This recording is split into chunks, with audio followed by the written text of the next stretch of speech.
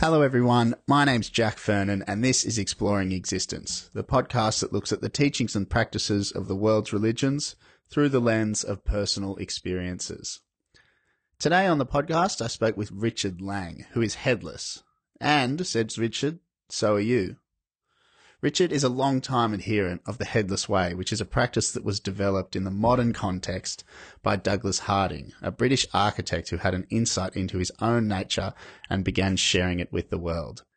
The question that the headless way asks of people is, who are you? Or, to put it another way, what is it really like to be you?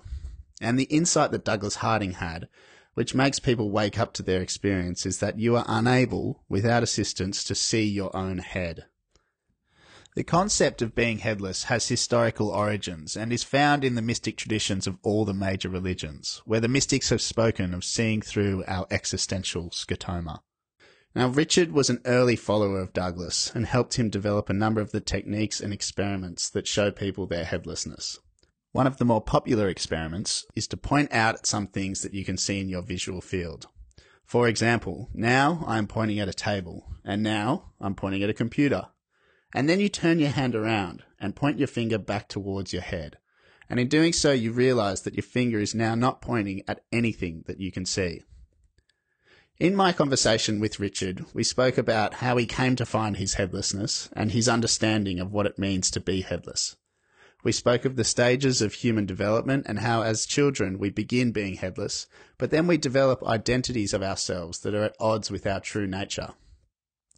Richard also talked me through Douglas's life and his involvement in the development of the ideas and experiments of the headless way. We then moved on to talk about the similarities and differences between the headless way and Zen Buddhism. Douglas Harding had initially thought that headlessness was an expression of the ideas found in Zen, as Zen also speaks of the great void at the center of the self. But as you'll hear, Douglas came to see that headlessness was in fact a novel path. We finish up by running through an experiment that I would highly recommend you to follow along with, and speaking about the simplicity and availability of the headless way. I've included a link in the description to the podcast of the Headless Way website, so feel free to check that out if you want any more information or if you want to get in touch with the headless community. And so, everyone, thank you for joining us, and I hope you enjoy the podcast. So, Richard, thank you very much for joining me today on the podcast. You're welcome. Where are you at the moment? I'm in London, in England. And how are things there with the whole coronavirus situation? Well, we are in lockdown, of course, and so it's a new way of living, and as it is everywhere. So, yes. I'm doing all right myself. Thank you very much. Right. And what have you been doing to occupy yourself in the quarantine? Oh, I'm continuing with projects related to sharing, seeing who you really are. So as I would have been doing anyway, actually. So I'm just getting on with projects of that nature. Yeah. Well, you can't let a virus get in the way. Well, you can, but I'm not going to let it. No, I suppose I'm lucky. I'm fortunate. I'm healthy, and I can do this. So I'm grateful for that. Yeah, a lot of people aren't, obviously. Yeah, no, it makes sense. Well, we might start just having a little bit of a chat about yourself personally and about your spiritual journey, and then we'll get into the headless stuff and some of Douglas Harding's teachings a bit later. So do you want to just start by giving a bit of a outline and a background of your own spiritual path? Yes, I could do a brief one.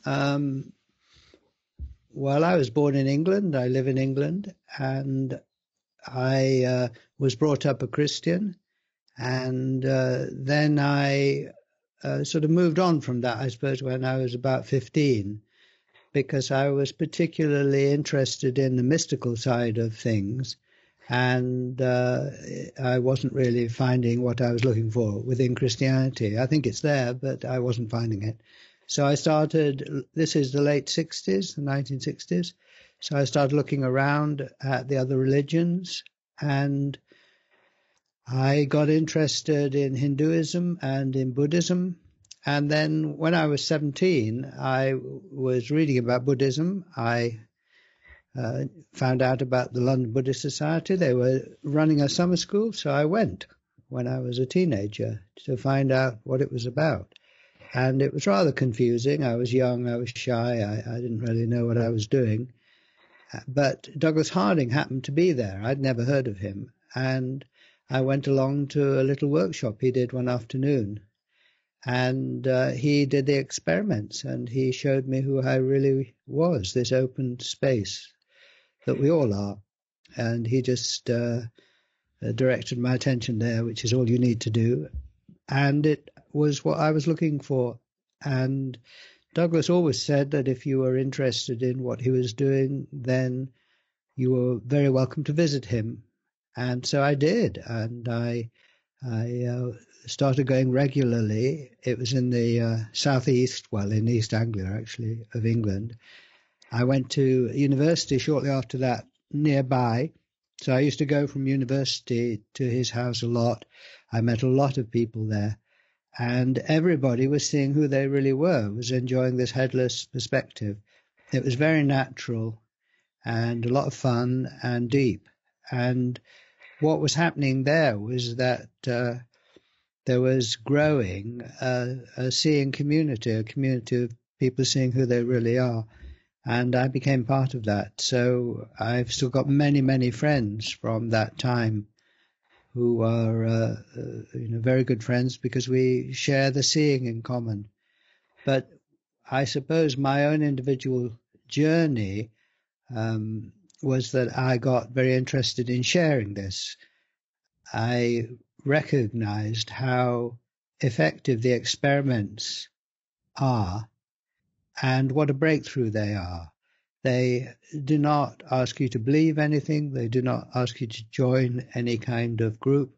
They just say, rely on your own direct experience, your own perception of what it is like to be you. It is just so simple.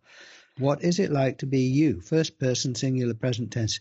In contrast to what it's like for others, what you are for others. So this is the difference between what you look like at 6 feet and in the mirror and in cameras and what you are for yourself.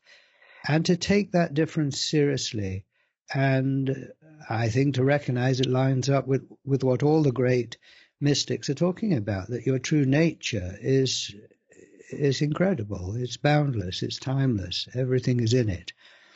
And one only has, this is a breakthrough, the Headless Way is a breakthrough. It just says, trust your own experience, be your own authority, look for yourself, what it's like where you are. You notice you can't see your head from your own point of view.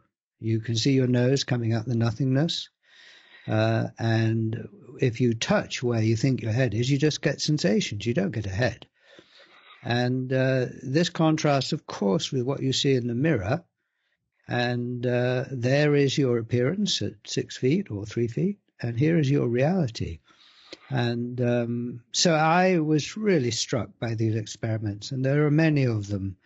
And they're not just visual. They make use of all the senses. Plus, Douglas Harding did a huge amount of work on how it makes sense scientifically, how it makes sense in terms of development, the baby, the child, the adult, the seer.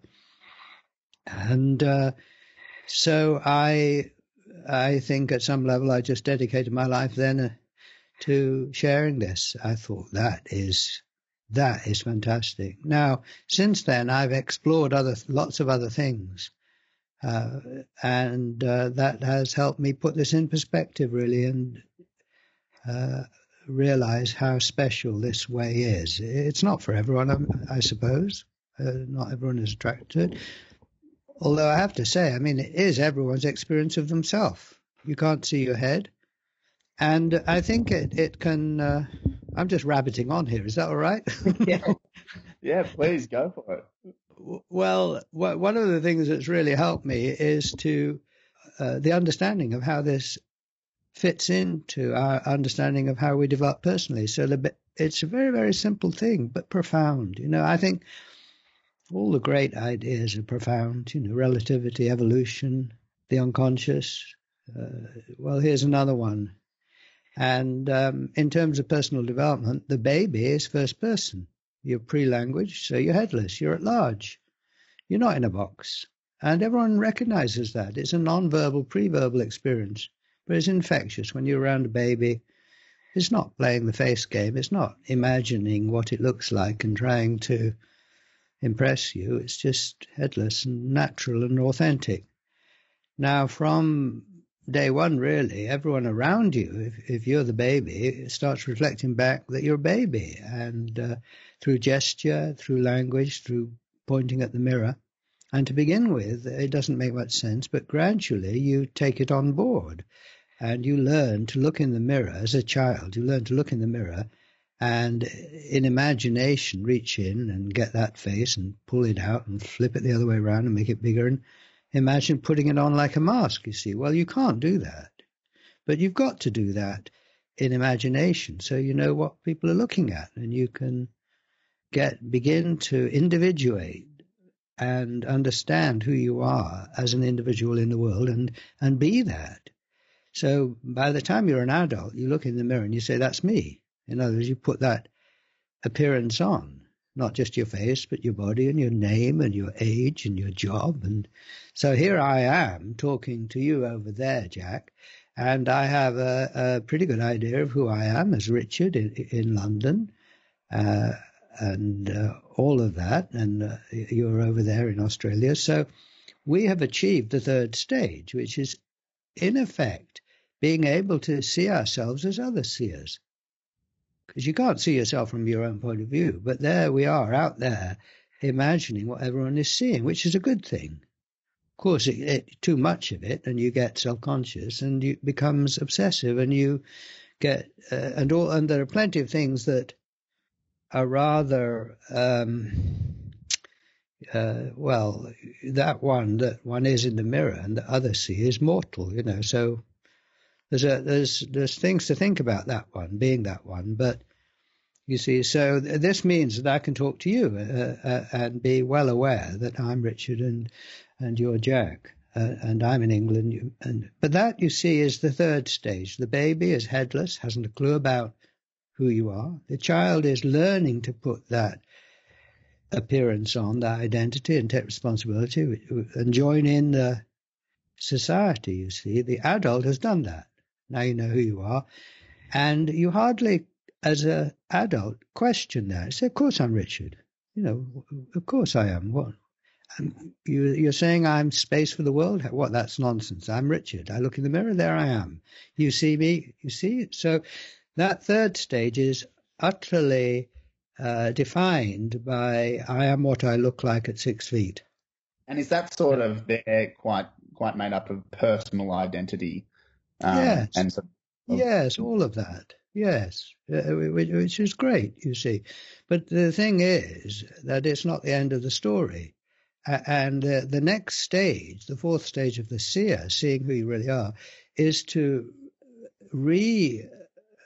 investigate what you are, take a fresh look at what you are from your own point of view. All that is really, the third stage is really what others see and what you remember and what you see in the mirror and the camera and all of that. And the fourth stage is saying that's all good, you don't have to get rid of that, but just have a look at what it's like to be you from your point of view. So it really takes courage. You've got to sort of stand alone and say, all right, just for the moment, I'm going to put aside what you all say. I accept it's true from there. You see, this is the relativity thing. Relativity, you could say, it can be applied here, that what anything you look at depends on how far away you are from it. So I'm looking at a table, but I should say, well, it's a table from here, because if I go up to it, it's fibers. And if I go closer, it's molecules and then particles. So in other words, it's like an onion. It's got layers. And what I'm seeing is what it is at this range. And what it is at 0, at the center of its onion, I don't know, because I can't get there. But I'm at the center of myself, you see. And you say, well, you're Richard. I say, well, that's what I look like at that range. And if you came up to me, I would be a patch of skin, and then I'd be cells and molecules. And I take that seriously. I really am like an onion. Now, what is at the center? No one can tell me, but I can look. And the listener could actually point your finger back at where you're looking out of to direct your attention. I'm doing it now. Yeah, it's a embarrassing thing to do, I know, but I really suggest you do it. Yeah. Yeah, and you, Jack, do it now, you see. Just point back at your own face. Now, others see you pointing at a face. That's true. And from out there, and you can imagine that, but what do you actually see? Well, I see no face, no boundary, no colors or shapes, no movement. I'm pointing at what it's like to be me, my true nature, which is empty, you see. So how simple is that? Now, this changes everything, however. Because the first person is so utterly different from the third person. The third person is what you look like over there to others in the mirror. First person is what you are. And you can't get what you are wrong. You are it. You might get what you look like wrong. How do you know you've got it right? But you can't get what you are wrong because you are it. Now, are you looking out of two little eyes or out of one great big window? Well, I'm looking out of this clear, boundless window. You've got to look, you see, but you can't see your face. Instead, you see the world. So, I'm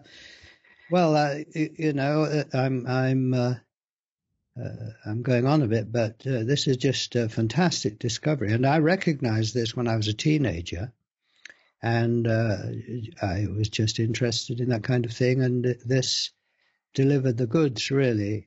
And I got to know Douglas Harding. I read everything he'd written, and traveled with him quite a bit and helped him with workshops and just got the feel of what it was about. And I became part of the process of making up the experiments, just became friends with everyone. So my life, I have been in two societies in a way. One is the normal society, where everyone accepts that they are what they look like, but they don't know anything else. And this mini society, within this larger society, this mini society of seers, who were and are seeing who they really are, without rejecting the other one, And so this is very, very supportive to have friends that are seeing this and living from this and exploring it and sharing the difficulties as well as the joys of it, Yeah, I think the fantastic thing about it is just the simplicity of it. And you don't really do anything special. You just need to bring a different awareness to your visual field. Yes. But you were mentioning those meetings where you would go to Douglas's house and you'd sit around in groups. When you were doing that in the early stages, what sort of things were you doing with the people that were there? Well, Douglas had a second house. It wasn't a very large one, but he was an architect and he designed and had it built in the early 60s or mid-60s or something.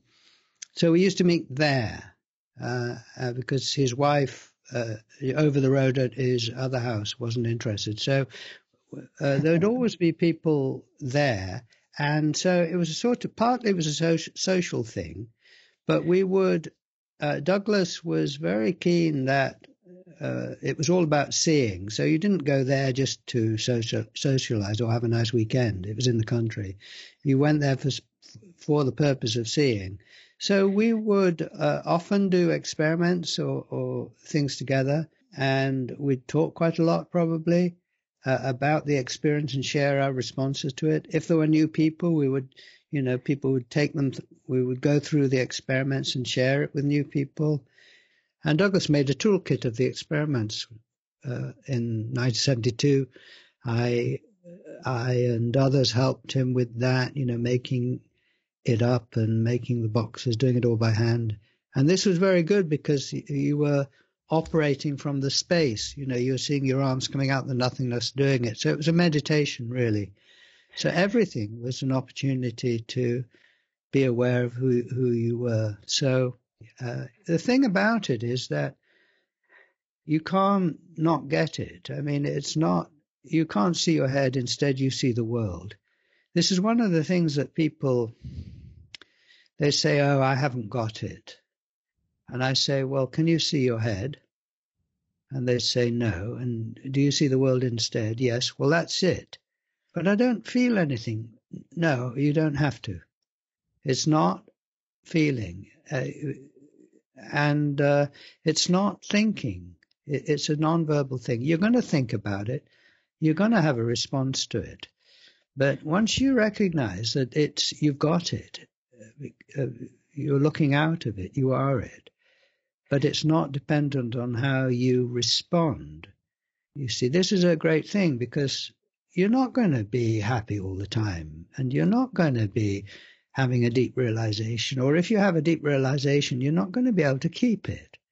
And often, if people do a workshop, which can be, a day workshop or just a couple of hours, it's sort of sustained awareness of your true nature. And people can get quite high. Some people can. But then the next day they wake up and they don't feel high anymore. And they think they've lost it. And this is a learning experience because you haven't lost it. You've lost the high.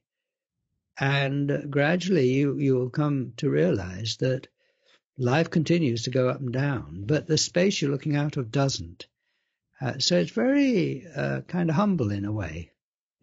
The other thing is that one of the powerful insights that this immediately reveals is that when you're with others, it is face to no face. Now, this is the difference between the outside and the inside, because you recognize from the outside, if you imagine, so we're talking, Jack, and if we were in the same room and we were talking, we could imagine a third person seeing us face to face, right, from another chair or something. So that's both of us going outside, as it were, and seeing our face-to-face nature. Now, the first person point of view is face to no face. And that isn't going outside 6 feet and looking at us, which we understand and recognize the value of. But this is being at home with one's own point of view. And so I have no face, instead I have yours. We call it trading faces. I have your face, you have mine.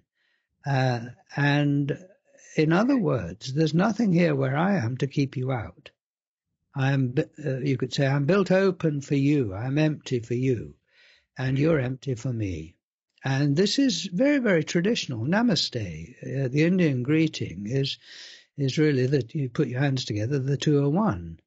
I recognize the one in you. It's the same in the one as the one in me. Well, this, put in very simple physical terms, is I am looking out of open space, not out of two eyes. I'm looking out of this open space now that has not got my name on it or address or nationality, and you are given here in this awareness. And I accept that you're in the same wonderful condition that over there you don't see Jack's face. You are looking out of open space there, and right now you're full of Richard's face, you see. So this is Namaste, but this is put in, is not for kind of just thinking about or saying to someone, it's actually enjoying it. Yeah. So, and that is such ongoing meditation, isn't it? When you're ever with anyone, you can notice it's face to no face, and you don't have to say anything or even think anything. And it's really the basis of love. It is seeing that you are empty for the other person. Yeah. You mentioned that sometimes people will do it and they don't have an amazing experience or a revelation that is life-changing. But obviously there's something to that visual experience that is at least sometimes profound. And I appreciate that it's hard, if not impossible, to explain some of these experiences in words. But what are the type of experiences that you've had, or that the people that you've been in contact with when doing these experiments had?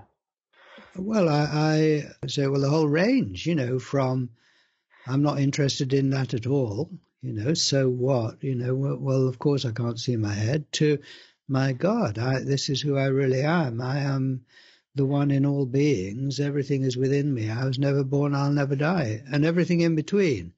And probably I've had that whole range as well. I think that, you see, everyone gets the experience. But the experience isn't, I would say the experience isn't profound or shallow. It's just the experience, right? You can't see your head, you see the world. Now, why someone might value it and another might not, I don't know why. That's mysterious. I mean, it might be conditioning, I suppose, but I think it's mysterious. And so I don't try and guess who is going to value it and who isn't. I did, I suppose. In the past, I was usually wrong. The person who you think who's really interested in all these things is going to value this, dismisses it as a trick, perhaps. And the person who isn't interested in anything like this hasn't got that kind of expectation and just says, "Oh my God, yes, I see what you mean." But I think that as you go on living from it, because obviously it's one thing to see it, but another to live from it. So it is easy to share with the experiments. It's very easy to share. But then to live from it, value it and live from it, that is another thing, and it's a lifelong project, I suppose. And it is demands attention. You've got to live from it, to benefit from it, and to enjoy it.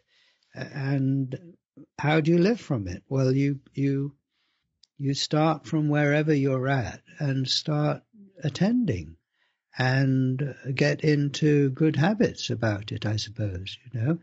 And you might start with, all right, each day, at least once a day, I'm going to remember to notice I'm face to no face if I'm with people. Once a day, and then the next week, twice a day. Yeah, you've got the rest of your life, or 10 times a day, Or I'm going to notice my single eye, this openness I'm looking out of. There's no dividing line. I'm going to just sit on for a minute once a day and just notice the single eye without having to think or feel anything in particular. You see, or even point at it as we were doing just a moment ago. And there are other experiments, that there's one where you point and turn round and you notice the world moves and you're still. And this is actually, everyone knows this. You're driving along or you're in the car or in a train and the scenery is moving past. Right? It's just flowing. Well, that's your direct experience. Now you can imagine yourself, looking at yourself from somewhere out in the country, and there you are in a car moving along, and the country's still. Well, all right, that's that point of view. But the first person point of view is you're this wide open space that's still, and the scenery is moving. You don't go anywhere. You don't move an inch. Now, this is relaxing, it's fun, and it's true. So there, you see, this is not the kind of spiritual practice where you have to go and sit somewhere on your own quietly and calm down and hope. Yeah. I remember someone was telling me recently, she was so glad, she used to meditate, and when she meditated, she spent most of the time, hoping for it to end, because it was just like duty, Whereas seeing who you are is just is not. That's. I'm sure that there's lots of good things, and I did a lot of meditation, in my time. I've explored that. But this is meditation, but it's meditation in this right now. I'm looking out of nothing. And my voice is coming out of nowhere, and I don't know what it's going to say next. You see, and I close my eyes, and the world disappears, and I open my eyes, and it reappears. Now that is fun, you see. And you see, our meetings at Douglas's house were a lot of fun. Not everybody's being solemn. It's like a lot of fun because it is great fun. Uh, and you could always, at the Buddhist Society, to some degree, you could always tell where the headless people were because you just listen for laughter. It's not, have you got it? Has he got it? How deeply has he got it? She got it? Do they need to improve it a bit more? You just say, no. You see, I haven't even asked you, have you got it? Because you're looking at, you can't see your head. How ridiculous to question that, you see. So there's no hierarchy, right? Yeah. And your response to it is as valid as mine. I'm not telling you the truth. I'm just sharing my response to this experience that everyone has and is, you see. But, I'm on the soapbox saying it's important. It's brilliant. It's fun. It works. It enables you to live better, to be more creative, more loving. I hope. It's funny you mentioned the laughing thing because I was trying.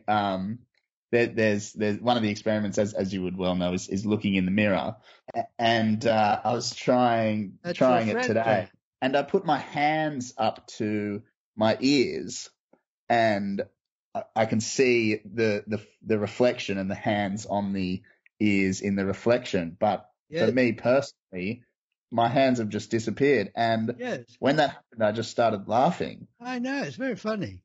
Yeah. The mirror, Douglas Harding used to say, the mirror is one of the great teachers worth all the books on spirituality, because it shows you where your face is. You see, and it's out there. Your appearance is out there, not here. It doesn't let you off. We muck about with the mirror and we imagine that face over here above our shoulders somewhere, you see, but that's imagination. And the mirror is saying, really, the message in the mirror is, I've got your face, I've got it, and you don't. And the mirror, you see, as a baby and an infant, you don't look in the mirror and say, that's me. You say, oh, who's that little friend? But as you grow up, you learn to imagine that appearance, which is what you look like at 3 feet, 6 feet. You learn to imagine it at center, where it isn't. Now, everyone else sees it there, so that's why you do it. And so you can understand who they're talking to, and you can take responsibility for that one. But that we get fooled by our own cleverness there, and we believe our own PR. But now the Headless Way is saying, well, just come to your senses. It's not a belief. Come to your senses and look and see where your face is. And so the mirror, when you used to look in the mirror and say, oh, that's me. Now you can say, well, I still say that's me. But now I also say, but now I see on this side of the mirror is this wide open space, just absolutely free and clear and open and fresh. What a relief, you see, what a relief. And the one in the mirror is growing older, but the one this side of the mirror isn't. And that's so energizing and good news and refreshing and true.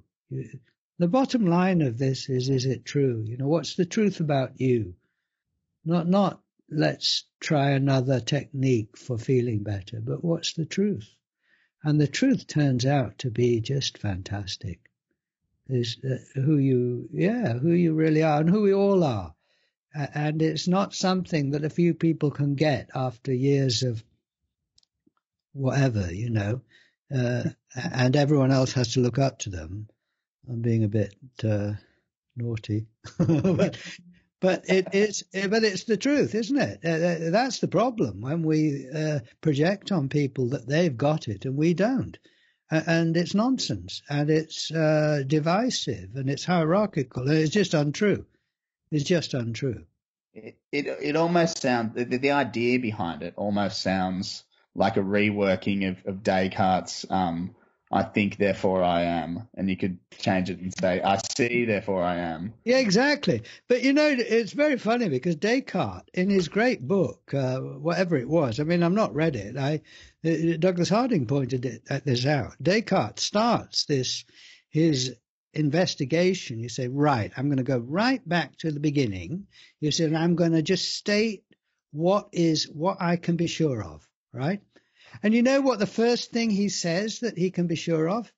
He says, the first thing that I can be absolutely sure of is I have a head.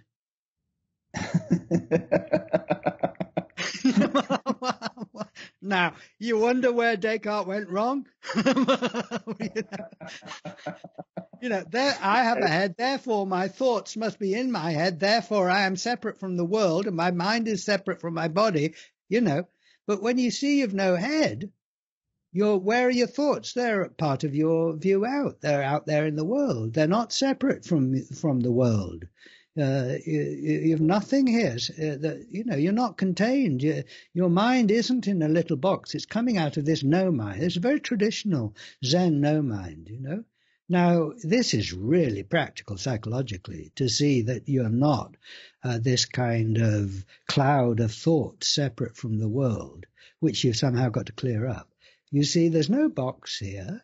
So you've got thoughts and feelings, but they're at large. There was a great Indian teacher called Ramana Maharshi, who's dead now. And, people say, well, how do I cure my terrible mind? He said, well, find out where your mind is, in effect. Your mind isn't central. Your no mind is central. Your pure being is central, and it is absolutely calm and peaceful and free in everyone. So bring that into your awareness and operate from there. It's great fun. It's creative. You open yourself to this resource that is freely there, always there. Your true being. We've sort of been name dropping Douglas Harding a little bit throughout the conversation, and he did develop this novel technique. But do you want to just give us a quick outline of his story and how he sort of came to discover this novel way of seeing the world? Sure. He was born in the east of England in 1909, and he was born into a fundamentalist Christian sect. His father was very devoted. So he grew up as in this Christian sect. But when he was 21, he left. I mean, he'd been drifting away from it for some time, moving away from it. But he was training to be an architect, and he'd already written some short stories. He wanted to be a writer. But when he left, he didn't leave quietly, as most people, almost everybody would have done. And it wasn't a very big group, but it was very strict. I mean, you were not allowed to practically talk to others outside the sect, except you had to go to school, and you weren't allowed to read any books apart from the Brethren books, and you weren't allowed to, go to the cinema or the theatre, or, it was a narrow way, but deep. I mean, his father was narrow, but his father had a deep conviction that behind the world was love, God, that was at the heart of things, even though it was a rather crazy setup there. And when Douglas left, when he was 21, he wrote a 10-page essay and read it out to them, saying why he was leaving. I mean, he said, you're saying that you've got the only way, and you're asking me to believe that you've got the only way because you say you have the only way. That no other justification for it. You can't show me the evidence for that. You're just saying we are the way, accept it, and I won't. And they didn't like him for that, and his father cut him off. I mean, that was He was the worst case they'd had. Now, having this background and also having a big dose of curiosity, he started in London. He was, training as an architect and then becoming an architect. He started asking the question, "Who am I?" And he was curious. What am I? What I'm alive. What am I? And he didn't want to take on someone else's belief, so he started doing it through science and philosophy. And he very quickly realized he had layers like an onion. If you went up to him, he was a society of cells, and if you went away, from the individual, it became part of a society of humans, and then part of life, and part of the planet, and part of solar system. So he mapped out a kind of mandala-like, onion-like map with a mystery at the center. What is at the center? And then he got married. He went to India to work as an architect there in 1937. The war broke out, and his inquiry intensified. And then he'd been really trying to get to the center of himself from outside. Right?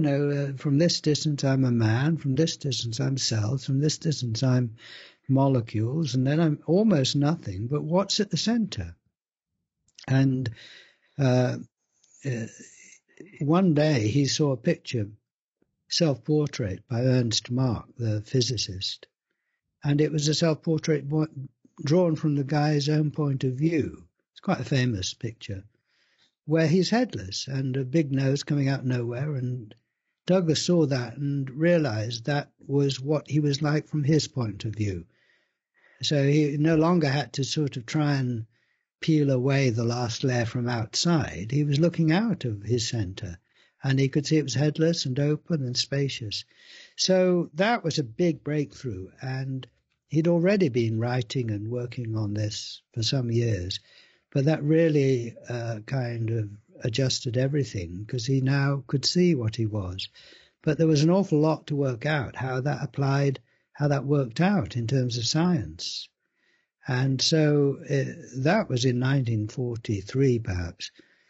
And it eventually, going back to England and not going back to architecture, but working on this book, working out of this realization in terms of science and a new view of himself in the world, really.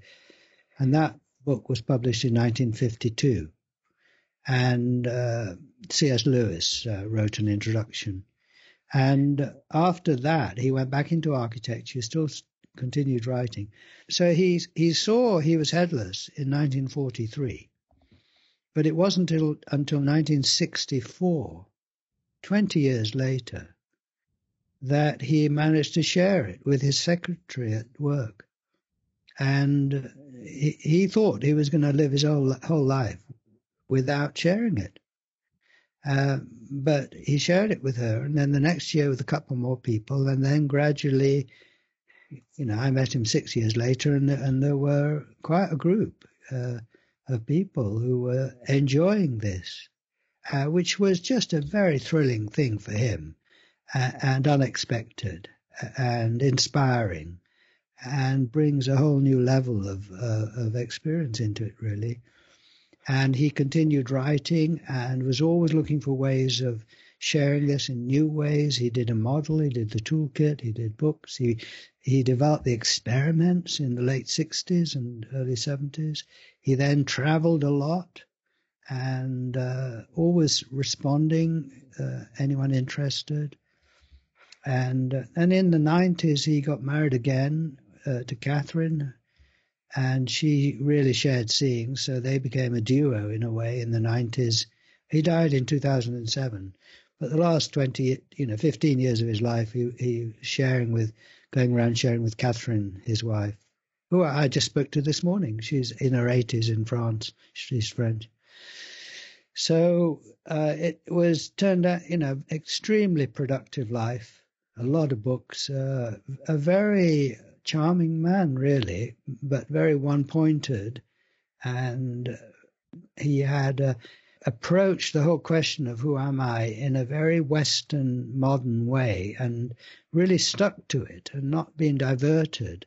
And he found it, and then he was the person to present it in a modern way. The Hierarchy of Heaven and Earth and the Science of the First Person and all his books, people should read. They are fantastic books showing how this is true and what the implications and applications are of it. Yeah. You mentioned that there was a 20-year gap between him having that first real experience and then him sharing it with someone. What was it that was holding him back?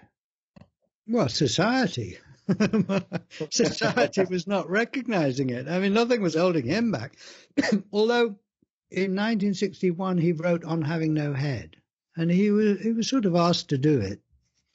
And you see, the first book and the first writings were very deep philosophy. I mean, great stuff, fantastic, but not popular books.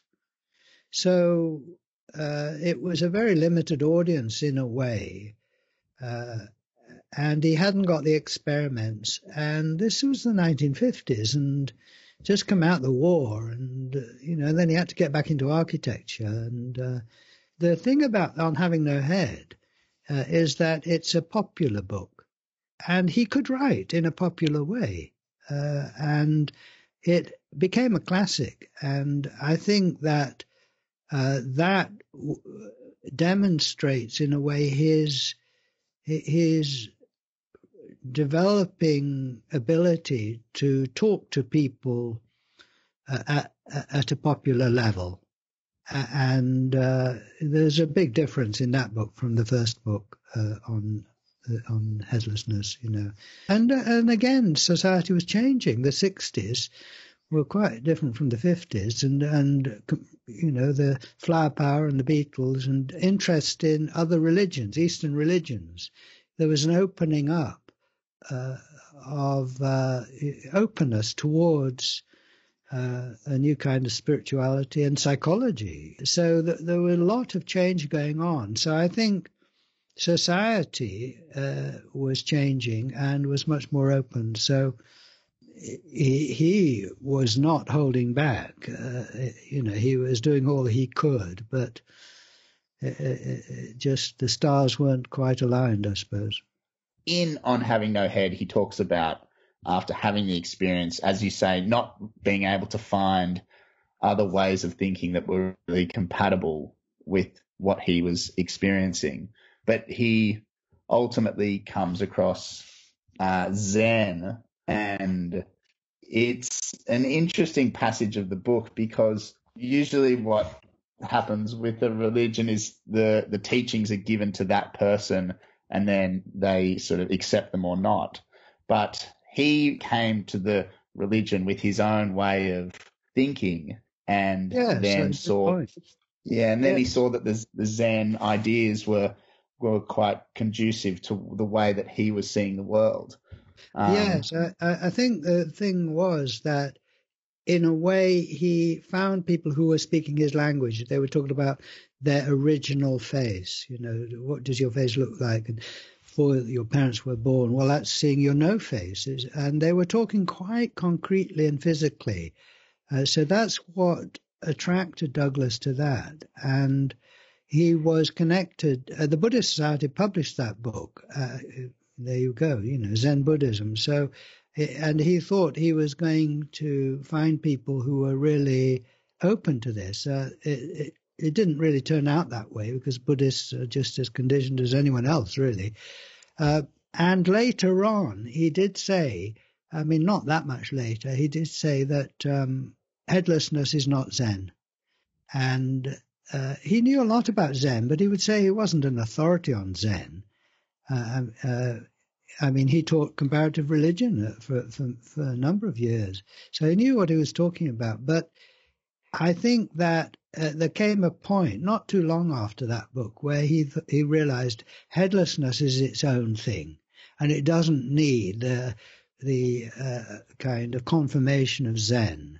it connects up with Zen, but it connects up with all the great religions. And so he kind of shook himself free of that. But it was an important meeting, and he felt that he had friends there in the early Chinese Zen masters or Chan guys, who were speaking his language. So it's very encouraging.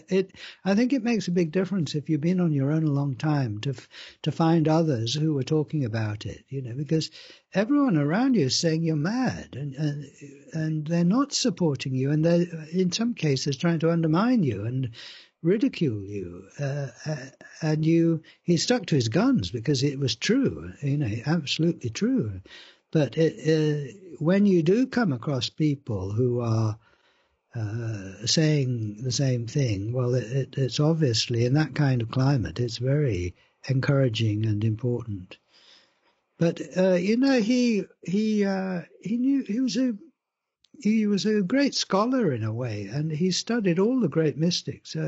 He was a real authority on the mystics, particularly the Christian ones. He had a particular connection with Christianity, but also, with the Sufi, Rumi, and the Zen people, Hindu Ramana is really inspired, so by Ramana Maharshi. So whenever you talk to him, you realized he knew them so well. Of all the traditions, they were like friends to him. Whereas for me, I just quote someone here and quote them there, and I haven't a clue who the person is really. But for him, for him, it was as if they were friends, which they were really.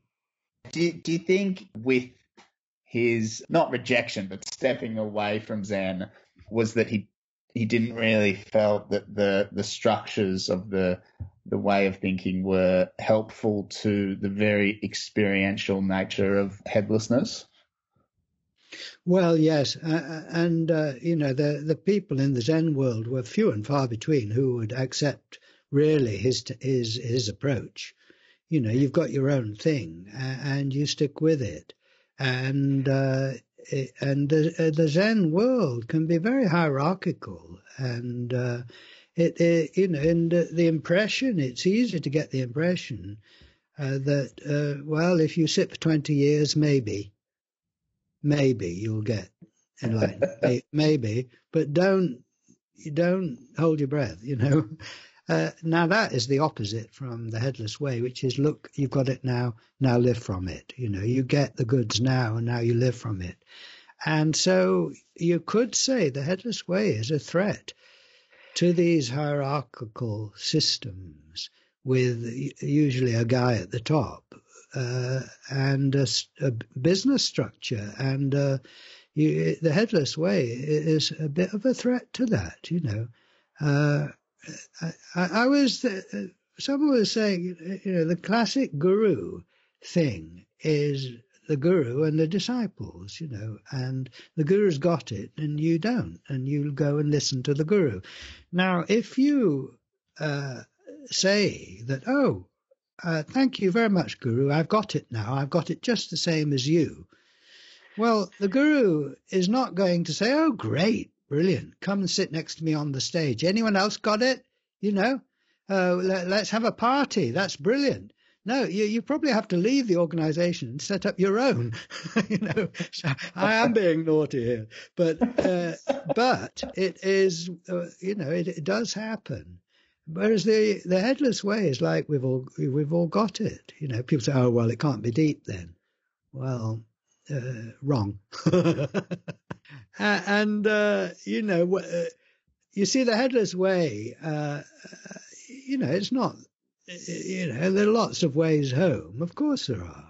And I'm just singing my song and, standing on my soapbox here. But the headless way is, in essence, non-hierarchical. I'm sharing it with you, Jack, and we've both got the same undivided space where we are. We've got different responses to it, you see. Now, that is, when you have a group of people together who are all aware of that, which we do, growing number, that is dynamic. That is creative. That is exciting. That's the headless way, really. Yeah. One of the theoretical issues that I had when I first started looking into it was that it's all sort of perception looking out into the world. And there's the capacity there to develop a very egocentric way of looking out. And I suppose the thinking would be, I am looking out and I am the center of the world, and therefore I am the most important thing in the world. Why is that wrong? Well, because you just said I'm the most important thing in the world, but when you look back, there's no thing. You see, you look at me. We can see each other on the screen, and I look at you. I see you're a thing because I'm this far away from you. I see your face. I look back. I see no face here, no thing. So you could say you're the center of the world, but not as a thing, as no thing. It's very humble. You can only be the center by being no thing, by being empty, by being out of the way. So you see where your face, your ego, whatever you want to call it, is out there in the mirror, out there in others, out there at that human region, but not here at the center. And here at the center is the one you really, really are. And there's an argument for saying that this is true humility, isn't it? It's not saying I, Richard, am the most. That's ridiculous. Most important. I am the center. Obviously not. But my experience is that this nothingness I am is the center. You see, I look out and I've got my headless body, and then there are other people further away, and trees and clouds, and at night the stars. It's ranged around me in layers, and I turn around, and I don't turn around. The scenery moves, and I close my eyes, and the world disappears. Well, it's not Richard making the world disappear. You see, if we just do that now, and the listener can try it, you close your eyes. Well, the room's disappeared, and there's a darkness. Now, you didn't do that you open your eyes now? Well, my experience is the world reappears in the nothingness. Now, this is, as it is given, and it's saying, oh, okay,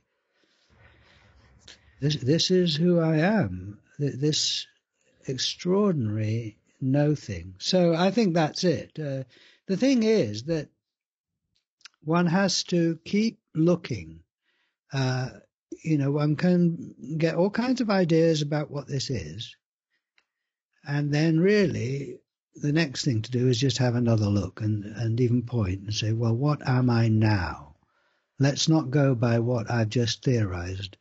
All right, what am I now? What am I looking out of now? So it's absolutely available. The listener now, you point back, you see. Or we could just do a little closed eye thing, Jack, for the listener, right? Yep. Yeah, all right. So, there's a couple of things I like to do first and then lead into it, which is just to notice that the field of view that you're looking at fades out all the way around. It's sort of oval, but you can't see anything above it or to the left or the right or below it. It's just sort of hanging there in consciousness, in space. And I can't say how big it is, how wide it is, because, if you look at two objects, you can say, well, that one is wider than that one or bigger than that one. But when you look at the whole view, there isn't a second view, is there? It's single, right? So you can't say mine is bigger than yours. So that's one thing, is that you can't say how big it is in terms of not being able to compare it with anything else. And it's not inside anything. If you look at any object, it's inside the environment. There's things all the way around it. But when you look at the whole field of view, it fades out and it's just hanging in nothing. So if you close your eyes, and the listener, I invite you to do this, close your eyes. The room's disappeared and there's a darkness. Now, I can't say how big the darkness is because there isn't a second. It's just, how wide is that? Wide is, it's as wide as wide. And is it inside anything, in your head? Or, well, I don't perceive it. It's hanging in nothing, like the visual field. Now, if I attend to sounds, you hear my voice coming and going, other sounds, and how big is the whole field of sound, you see? Well, again, it's single, and I can't say it's as wide as wide. And does it fade out into, is it inside your head or inside anything? No, it's in silence, in consciousness. So I say my voice is coming out of this consciousness, this silence, going back into it. All the other sounds are coming out of it. The darkness is in it, see? And the sounds don't disturb the silence. They just come out of it. They're no mind, the void. And if you attend to your sensations, this is a quick tour of the other senses. If you attend to your body sensations, you see, well, again, there's only one field of sensation. And you can imagine yourself 6 feet away looking and seeing your body and then mapping that, holding that image. But just from your point of view, from my point of view, I don't find a body, a shape. You see, what shape are you? How big is this field of sensation? I mean, how big are you? See, well, there isn't a second field of sensation to compare yourself with. And is this sensation inside anything? Not memory, you see, not imagination. I find not. And the same with thoughts and feelings. If you think of a number, see, there's that number. Well, where did that come from? Did that come out of your head or a brain or a mind? It just comes out of nowhere, like the sounds, you see. Or you think of the face of a friend and the affection you feel as a feeling. Well, where did that come from? Where does it happen? Isn't it in this no mind, like the darkness and the sounds and the sensations? See, so with eyes closed, how big are you? I can't say. See, how old are you? It's very simple. The first person is single, first person singular, and I say no boundary. Everything is in me, the sounds, sensations, in this consciousness. And this consciousness doesn't have my name on it or your name. It's indivisible and doesn't belong to anyone. So you see, now we move from vision to non-vision, and nothing really changes. I mean, who you really are doesn't get smaller or bigger, or and this is just being aware of that underlying, unchanging being in which all these changing things are happening. See, now how available is that?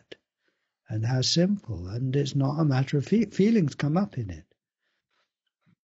See, now open your eyes, and the space is filled with colours and shapes, as well as sensations and sounds. And have you suddenly shrunk into a body? Well, my arms I look down, my body comes out of nowhere. You see, and I'm looking out of nowhere, and I'm speaking from nowhere. And people say, oh, well, how can you function like that? Well, you've always been functioning like this. You're just noticing it. It doesn't mean you have to now forget about your head or your appearance, but you're seeing it. That's not where you're operating from. You're operating from this vastness. Now, it makes a difference to be conscious that you're operating from this vastness, that you are this vastness. Try it, find out, you see. It really makes a difference, and it's enjoyable. It's an interesting experiment to do, especially reopening your eyes, and then the vision sort of floods back in, but you realize it's not flooding back into anything. It right. just remains out there. Well, there you are, you see. And that's one of the joys of sharing it, because you've just expressed that in a way different from the way I described it. And that is refreshing and interesting. And everyone has their own response, you see, and the listener will be having their own response. And that's why it's so interesting to share it and to find out other people's different responses to it. Yeah. Yeah, the one thing that it does have in common with Zen is that great void aspect, or the void that is where your head used to be. And Douglas sort of talks about that in the book on having no head. But that seems to be an experience or a realization that you get after practicing having no head. Well, you see, you can't do it wrong. You can't half see your no head or see it a bit blurry. I mean, the no head is indivisible and clear, perfectly clear. So you're doing it perfectly from the start. But your realizations and what it means to you will be different from what it means to someone else. And this is for celebrating this difference. And you don't have to manipulate your realizations or reactions to fit into what you think they should be or someone else's, you gradually, I suppose, relax and say, this is my response. And that's totally valid, you see, and it's different from yours, and there isn't a right way of responding. So you've got it from the start. You've got it. Just keep enjoying it. Keep bringing your attention to this. See, I mean, when you're lying in bed, if you can't get to sleep, just become aware of this single consciousness, this darkness and sensations floating, in this vast. It's very relaxing, really, in this vastness. The last thing that I sort of noticed about the practice when I was doing my research was that there's no real normative way for how you live your life or moral precepts that are entwined into the way of thinking. But you were talking before about when seeing the face of another person and your no face, Yes. you almost gain an empathy for that person, and then the old golden rule pops up that you wouldn't do to that person what you wouldn't have them do to you. And so it does have a moral and a normative framework in which you can then go out and live your life in what would typically be called a moral or ethical way. Well, there you are. You see, you've just worked that out in your own way, which is great. I like the way you put it there. When you see that you have no face, you have the other person's face, so you wouldn't want to do to, as you say, don't do to others that what you don't want them to do to you. Well, you're realizing that is you there, in a way, you could say, and there's nothing in the way. It hurt another is to hurt yourself. It isn't another set of rules, but it is a very, more than deep connection with others. It's a recognition that, you see, I'm really not in this Skype meeting. This Skype meeting is in me, right? I mean, from the outside, I'm in the Skype meeting. If someone came in the room, then they'd see me as a person. But from the inside, I'm space for the Skype meeting. I'm space for you. I'm not in the world. The world is in me. Now, the world is in me. The world is me. I'm space. Now that changes everything, doesn't it? And to start to live from that is to challenge very deep assumptions about who others are and who you are and how to behave. But it's not as though you then throw out the conventional rules. You still accept you are a person and you need to recognize and follow all of that. But inwardly, in a way, it's more demanding. Yeah, because you're so involved with everything now. Yes. You almost pay so much more attention and really ensure that there is no harm done to. Well, yes, growing up, you learn to be responsible for yourself. You learn to see yourself as others see you and be responsible for that. So you say, well, these are my actions, these are my words, this is my property. You take responsibility for that bit of the world. Then you wake up to who you really are and you realize you're the whole shooting match. So, and you're in a certain sense, you're responsible for the whole lot. I think they say one reason perhaps why people say, oh, seeing who you are. Yeah, no, I did that. No, it's not for me.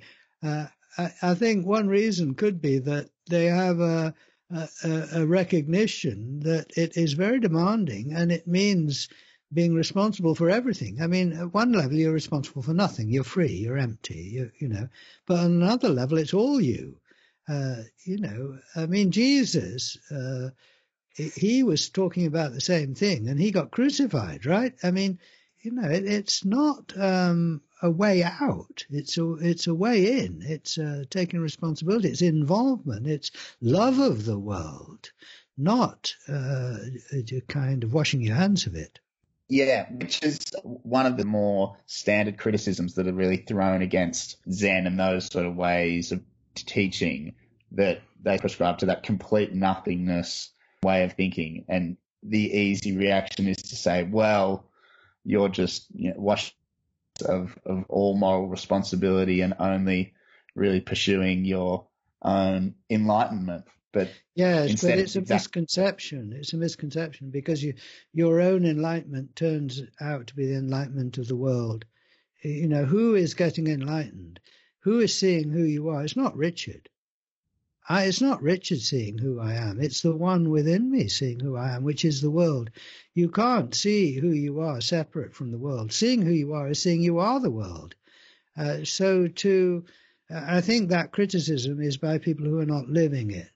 They may have seen it and then jumped into the idea, oh, it's just nothing, it's just opting out.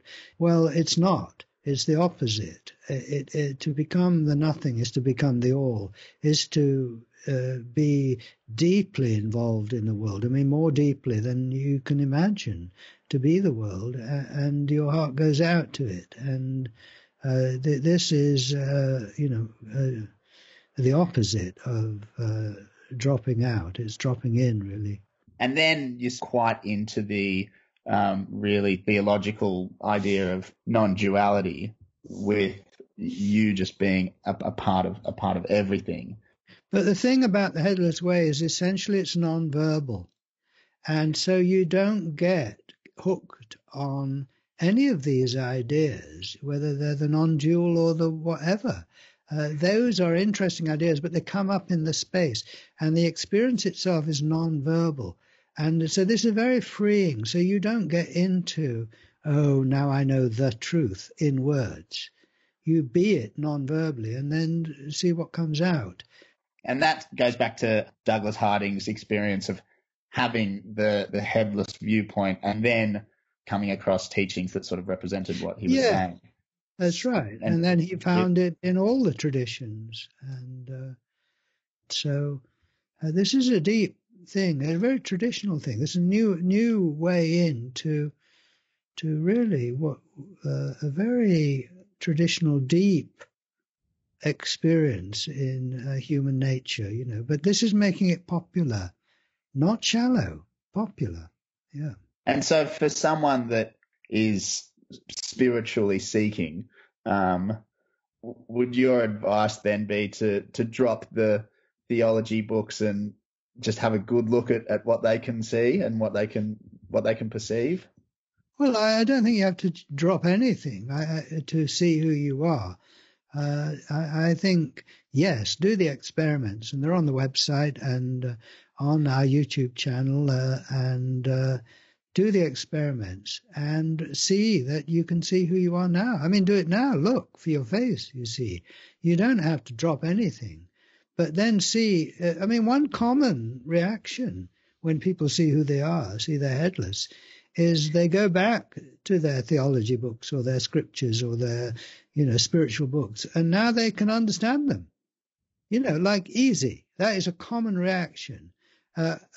Or a rather funny way of saying it is that In the past, you used to read the books to see if you were right. Now you read the books to see if they are right. Now, that is a shift in center, isn't it? That's a shift in authority. You become the authority on you. I'm not an authority on Christian mysticism or theology, but I'm an authority on me, on what it's like to be me, just as you are an authority on you, Jack.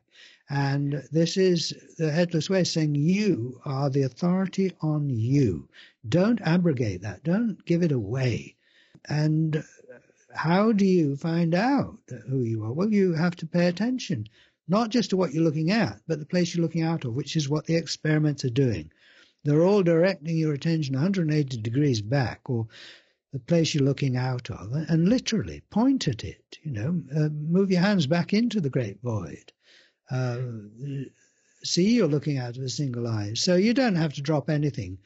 You might drop it afterwards when you realize perhaps you don't need it in the same way, but you might not.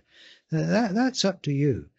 Yeah, and so, Richard, you've been talking that you conduct meetings online that people join, where they still sort of have these discussions similar to the ones that you had early on at Douglas Harding's place. Are those meetings quite accessible, and how? Oh yeah, we have 5, 6, 7 Zoom meetings, online Zoom meetings a week, and they're free. And to get information on them, just email me. You can get that via the website. So if people are interested in joining those, and there's no cost and there's no commitment, you just drop in. As long as you've done the experiments, I would say, just get in touch with me, email me, and I will give you information on that. But there's lots on the website as well, and our YouTube channel. And, I don't go around making students. I hopefully go around making friends of people who are, interested in living from this. And so we have a really warm, open, friendly online community, I think. And so do feel welcome. Yeah. Well, Richard, fantastic. I think that's been a very comprehensive conversation. How good. As the Beatles said, on the rooftop, we let it be. So have I passed the audition? Yeah, we might have to do this again. Yeah. Well, great to talk with you, Jack, and thank you for inviting me. And we'll be in touch, I'm sure. But thank you very much. A delight to share with you.